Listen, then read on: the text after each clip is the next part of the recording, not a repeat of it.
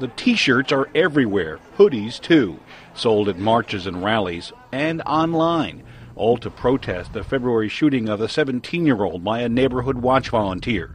Today's technology, where special printers can take a design and turn it into a wearable statement, operate with much greater ease than older heat transfer or silkscreen systems.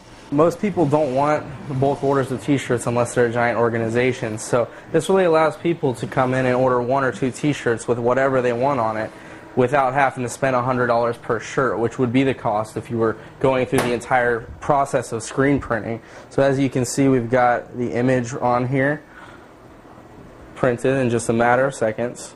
Individuals may be one thing, but is anyone profiting from all this?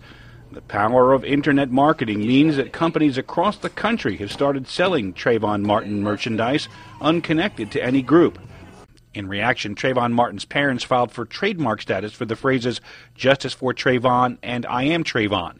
Attorney Kimra Major Morris says the move was not about profit, but protection. It is for the purpose of protecting the identity of the source of a product or service.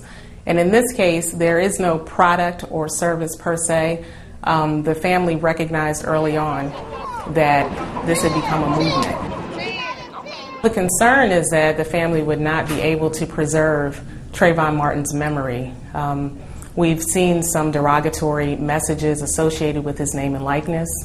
And so those are the family's concerns. Major Morris says any income that comes from the trademark will go straight to a foundation, adding there are no current plans to stop people from supporting the family. Tony Winton, Associated Press, Orlando.